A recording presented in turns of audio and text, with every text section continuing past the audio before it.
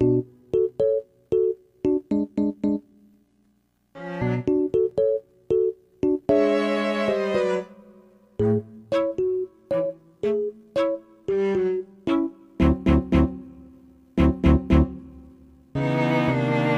was watching Aeneas and his men on the beach, busily getting their ships ready to leave Carthage. At last Dido knew Aeneas was really leaving. There was nothing she could do or say to stop him.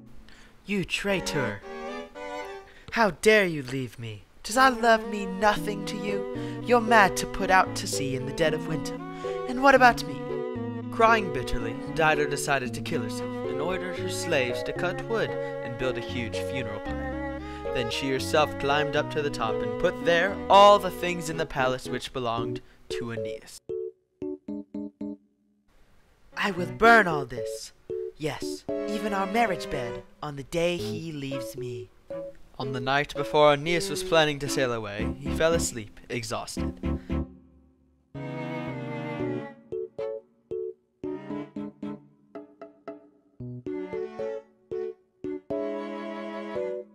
Almost immediately, Mercury appeared to him and warned him to sail away while he still could.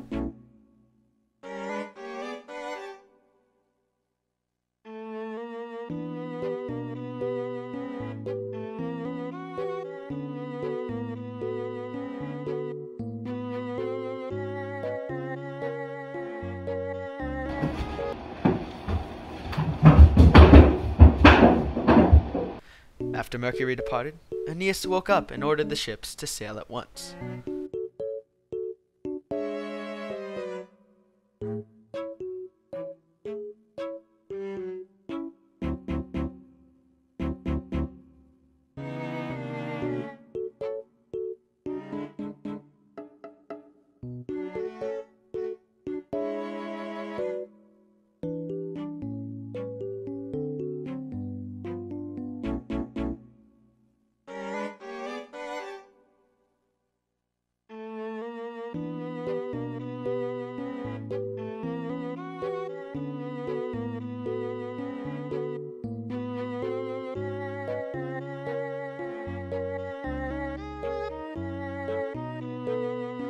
At dawn, Dido looked out from her window and saw all the Trojan ships disappearing on the northern horizon.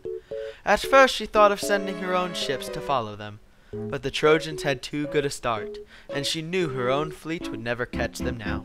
Instead, she cursed Aeneas and all his descendants, calling on the gods to avenge her betrayal.